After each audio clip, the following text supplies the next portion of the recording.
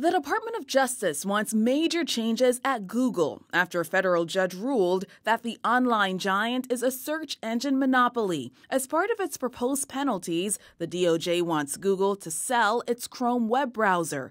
In a court filing, prosecutors writing, the playing field is not level because of Google's conduct, and Google's quality reflects the ill-gotten gains of an advantage illegally acquired.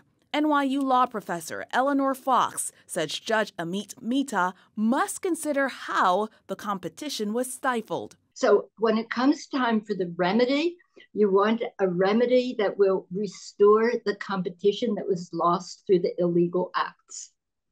And the Department of Justice proposes that Google must be required to divest itself of Chrome. Google calls the proposed punishment, quote, staggering, and says it would make it harder for people to use the search engine that they like. Its chief legal officer writing in part, the proposals are, quote, unprecedented government overreach that would jeopardize America's global economic and technological leadership. The DOJ also wants Google to stop pushing its own products to the top of search results.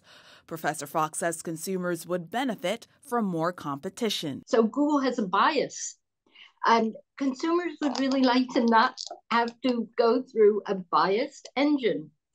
We'd like to get the real results rather than the biased results. Ava Joy Burnett, Scripps News, Washington.